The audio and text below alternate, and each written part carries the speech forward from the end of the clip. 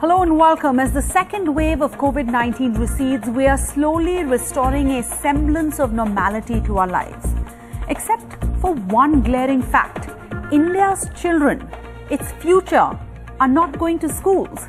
With some experts insisting that the third wave can be brutal for children, the largest unvaccinated population, the opening of schools has become a contentious issue. With a recurring dip in the number of COVID cases, some states have allowed physical school in some sort of hybrid form to restart. Haryana, Telangana, Gujarat, Punjab, Odisha. This week, the All India Institute of Medical Sciences Director, Dr. Randeep Guleria, said that schools could be opened in areas where the positivity rate is low and where staff are vaccinated. Still, this is a complicated and a high-risk, high-gain issue. But tonight, we're not asking should schools reopen. Are schools safe for children? The question needs to be, when are schools opening and how can we make our schools safe for our children? With 15 months lost, how do we get India's children safely back in schools and learning again? I want to start with the people tonight with Dr. Chandrakant Laheria. He's an epidemiologist and a health system specialist. Dr. Laheria, the UNICEF has said that in their efforts to limit transmission, governments have too often kept schools closed for prolonged periods, even though the epidemiological situation doesn't warrant it. UNICEF also says we cannot wait for cases to go to zero. There is clear evidence that primary and secondary schools are not among the main drivers of transmission. Dr. Laheria, is this true? And does the epidemiological situation in India, of course varying from state to state, warrant keeping our schools closed still? So when we are talking today, around the world, around 170 countries have their schools open, either partially or fully, or they are closed only for summer vacations. So schools are open across the world. That's one. Second, even at the peak of the pandemic in many countries, Finland, Sweden, Florida states of United States, the schools were open and they were only temporarily closed. And with all of this happening, we have more than 15 months of evidence that schools do not contribute to the transmission of the virus more than what children are exposed at the home. Because we know when intermittent between the lockdown, the parents, mother, father, other members go and they come back and then they expose children. And that's how we know through various sero surveys, the proportion of children who are seropositive, who have antibodies is very similar to what is the seroprevalence in adults. And that has happened when schools were closed. And there is no additional risk, and that's what global evidence says. Rather, there are two more things which I would like to highlight. One, that global experts are saying that especially the children between the age of 2 to 11 years would not need, or vaccination is not a prerequisite to open the schools. Because children are already exposed. We do not know whether they would need vaccine for opening the schools or not. So all of those things are supporting that schools should be open. And final point, 2 points. In many of the settings, so especially in rural areas, children are already intermingling with each other, but they are not coming to school, and that's really unfortunate part. Even in urban settings, children are intermingling and mixing with each other, but they are not coming to the schools. They're also going to malls. Are there. The final point is that parents should not be worried. What they need to remember, that even when schools will be open, there would be choice with them, that whether they want to go for online learning for their kids or whether they want to send their children to the in-person physical schooling. Sure. Well, so, I was smiling in the beginning because I know the reality is we cannot compare our schools with schools in Finland and Sweden. But that said, the points you're making are basically that there is no epidemiological reason that warrants schools continuing to stay closed. Well, Rajasthan was one of the states where schools were to reopen on the 2nd of August. Now they've rescinded, gone back on that decision. And we have the Education Minister of Rajasthan, Govind Singh Dotasra, joining us. Dotasra ji, thank you for your time. Rajasthan first announced a school will be reopened. There was a lot of celebration. There was a lot of criticism also. Now you are reconsidering this decision. क्यों sir, क्या हुआ है, क्या problem है?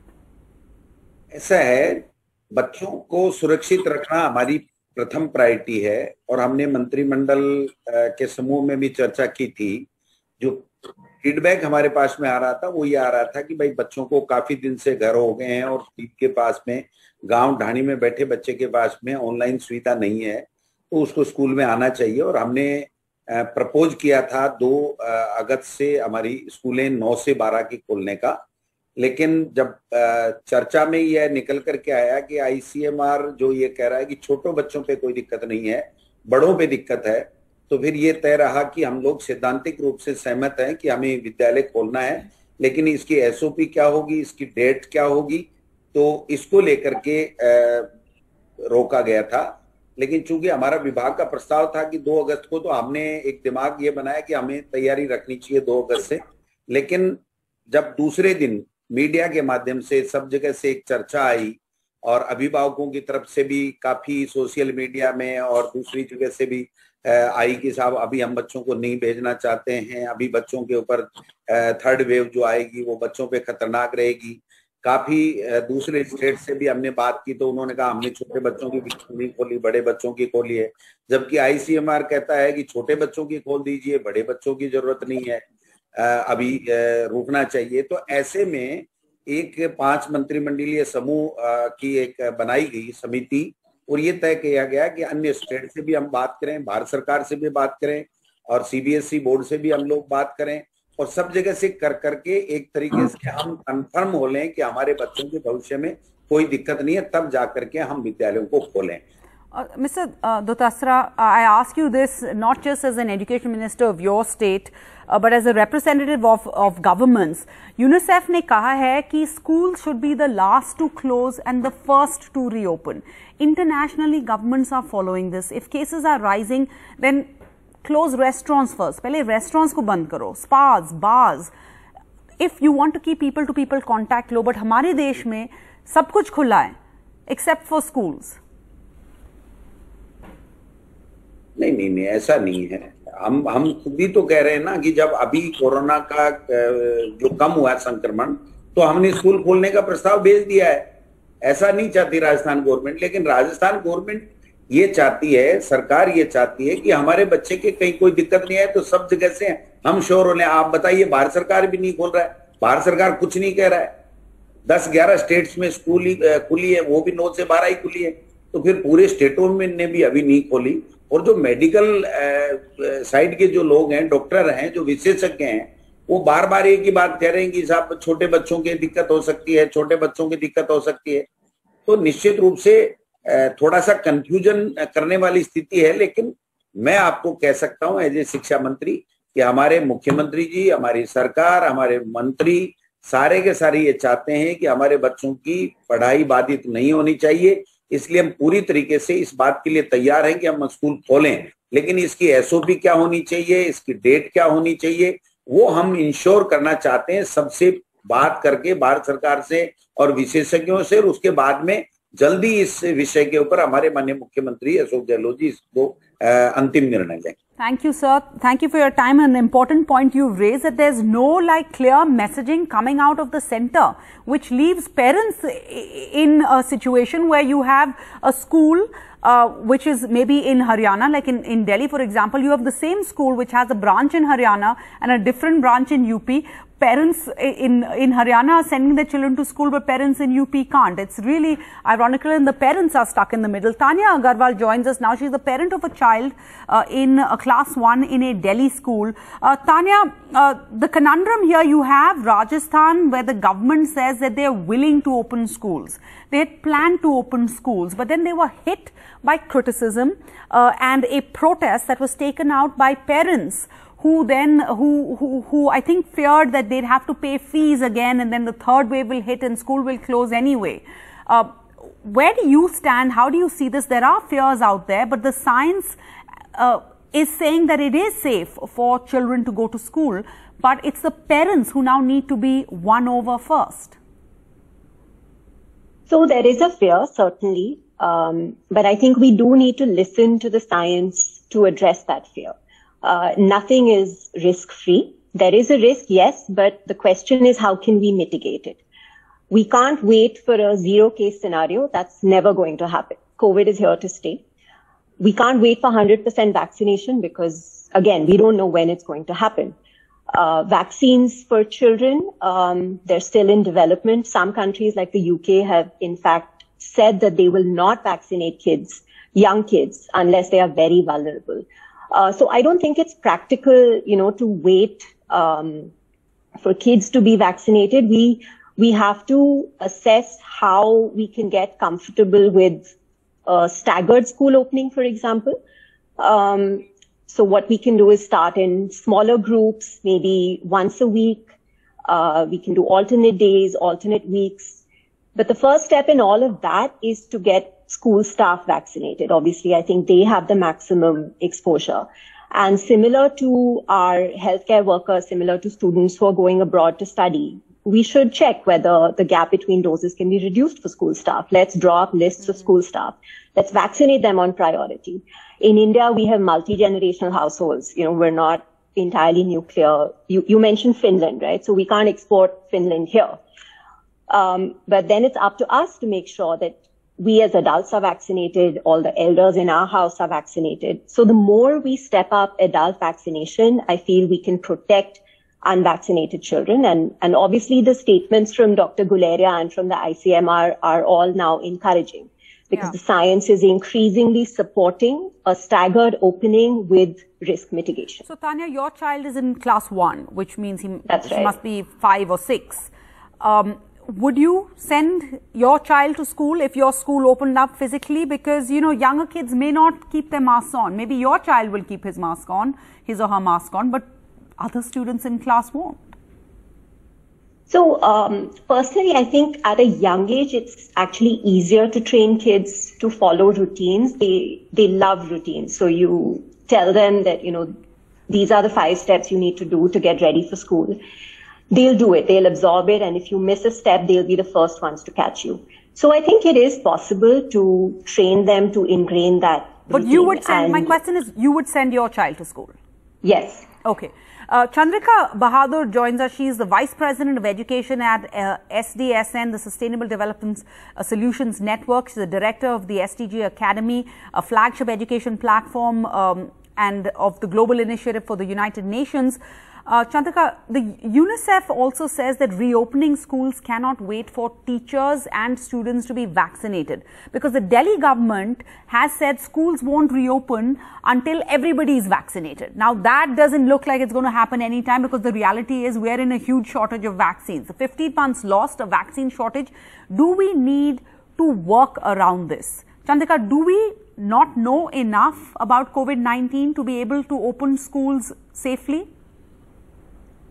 I don't think that's true, Sarah. I think there is obviously a risk attached to any opening up of any part of the sector, but there are a few points I want to make. I also represent the Lancet COVID-19 Commission, where we brought out a report in March, essentially making the point that if we want to open, first making the point that we do need to think about opening schools, but making the point that if we are to open schools in July, August, which is what our recommendation was, that there are a lot of steps that need to be taken before one can open schools. It's not a decision that can be a purely administrative one that is taken overnight. It has to be a consultative decision, talking to teachers, talking to parent-teacher associations, talking to school staff, but also understanding where society stands in the context of risk exposure to COVID. So it has to be part of an overall assessment strategy. That's the first point. The second point is, when we talk about risk strategies and an assessment of benefits and costs, I think one thing that didn't get discussed for a long time in India, and I'm very happy to see that it's beginning to be discussed, are the costs of keeping schools closed versus the benefits of keeping schools closed.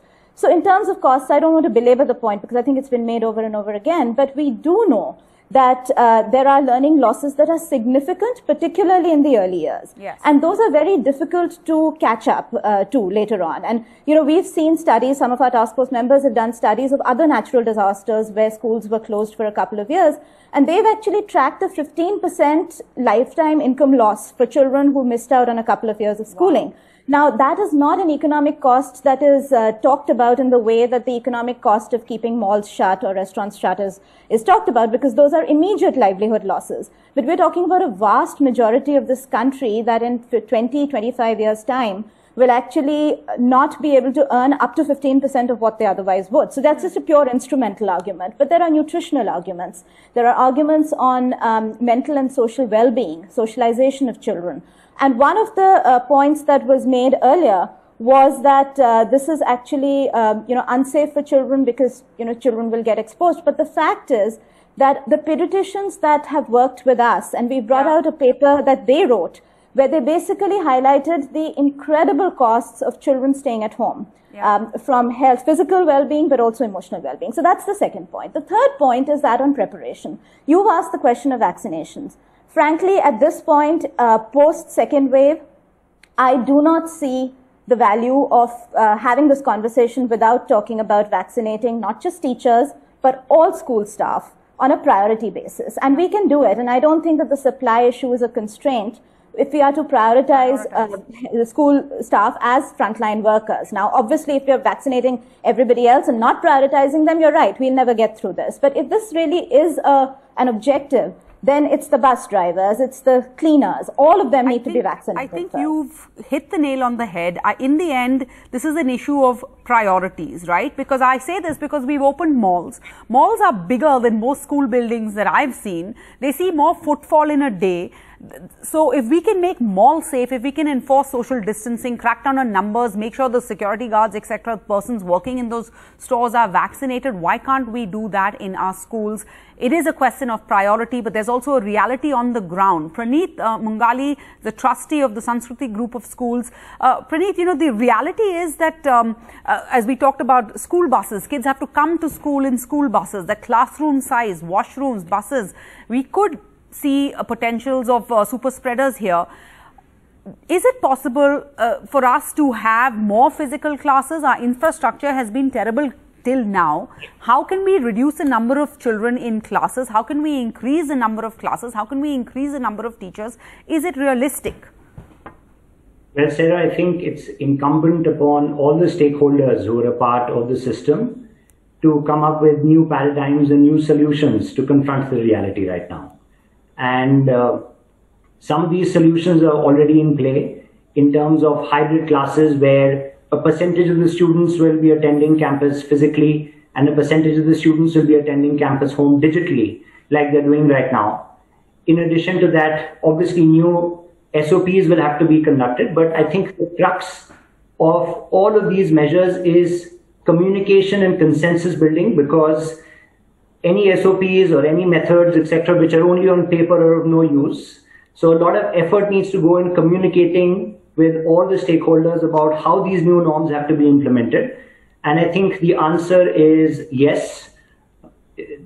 There are obviously going to be some challenges and there are going to be some process innovations which will have to be done, but it is possible to come up with this and forge a way ahead. Thank you. Unfortunately, we're completely out of time on this. This is a discussion we want to raise. Yes, it's a gamble, it's a risk, yet in the the long-term cost of this pandemic may be borne by our children. As our panelists have said, countries around the world have opened schools. Large number of Indian children, though, have dropped out of schools. Many will have learning gaps, which will make it harder for them to keep pace whenever they return to schools, and that's something we're all going to have to live with. Thank you all for joining us on We the People tonight. We appreciate your time and we will keep this conversation going.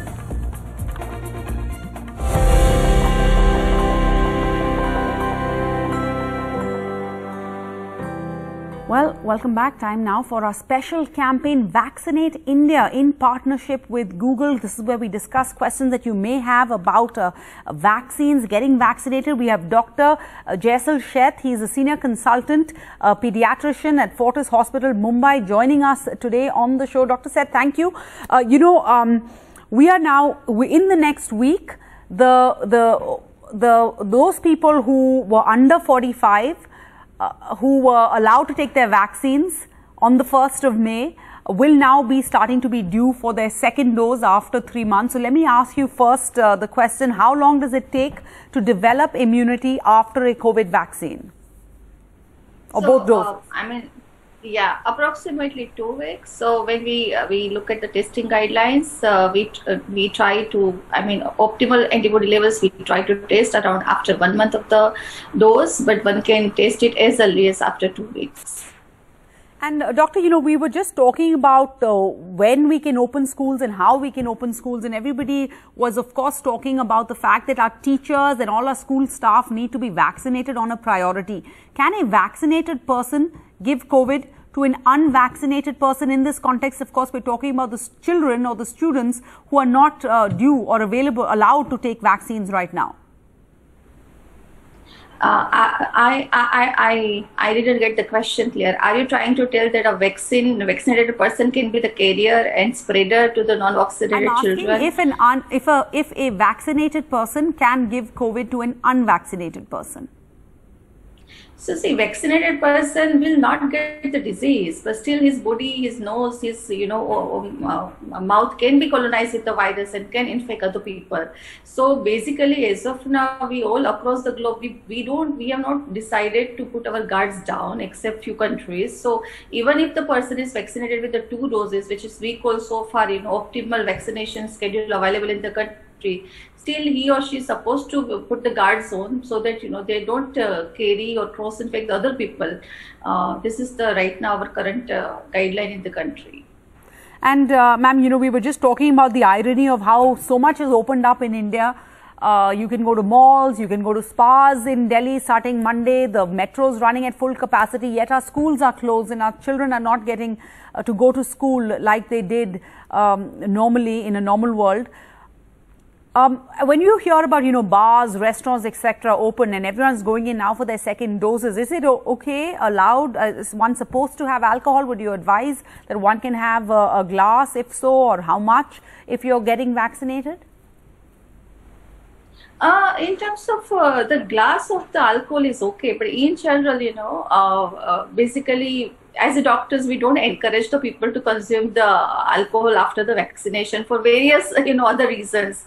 So, not that glass of the alcohol is going to not give you a good antibody titers, but in general, people can have so many other comorbidities and other things.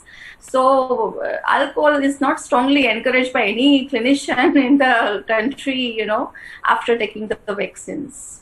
And are there more side effects when you take your second dose? No, I'm not sure. These are the Google questions, right? Okay. So, I mean, no, not at all. I mean, there is no correlation between the first and the second dose. Again, it depends on the person's immune status, person's coping capacity, the body's response, as well as the type of the vaccine person is taking. But there is no direct correlation between, first dose and second dose. In fact, I would say second time person is probably very much ready to anticipate the side effects of the vaccine, so probably is expected to cope up better. No. But in terms of the from the medical standpoint of no vaccine says that the second dose gives you the more side effects compared to the first dose. That is not true. Okay.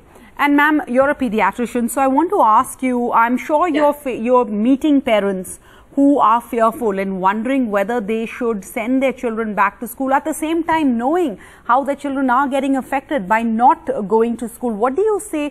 You have those Lancet COVID-19 India Commission Task Force says there's a less impact on schools opening on transmission rates. This is because more experts and doctors are now saying that children are less likely to be impacted or deal with viruses better than adults do. See, children deal better with the viruses compared to adult. This is how we say socially. But medically, how do we come to this conclusion? That is based on all the available, publications from across the different countries, where we have clearly seen that the number of the children getting infected and number of the children requiring hospitalization or ICU care are far lesser compared to the adults. So that is, based, not that children will not get infected, but we are not expecting them to have too much of the severity of the disease, which we could see, in the second wave. And of course, seeing an unwell child is far more stressful stressful than seeing an adult, unwell because of the COVID-19 infection in the same family. So this is very much true. But at the same time, we are discussing various aspects. So if we try to break down these questions, number one, do we want to send the children to the school? If you ask me as a mother, my answer is yes. If you ask me as a pediatrician, yes, of course, because children are socially isolated. So when we talk about the emotional quotient, I think they need to go to school. Right. They need physical interaction. They need to go and meet the teacher. At the same time, there are a lot of logistic issues in terms of we want safety of our children who are going to the school. Yes. So in that case, we need that assurance by the schools that proper COVID measures will be taken care of and children are expected. Well, Dr. Sheth, that was the question I was wanting to ask you, whether you would as a mother send your child to school. You've answered that question both as a mother and especially as a doctor, as a pediatrician. You would say children need to, and it's time they can go back to school right now. Thank you so much for joining us tonight on our discussion. That's it. Bye-bye.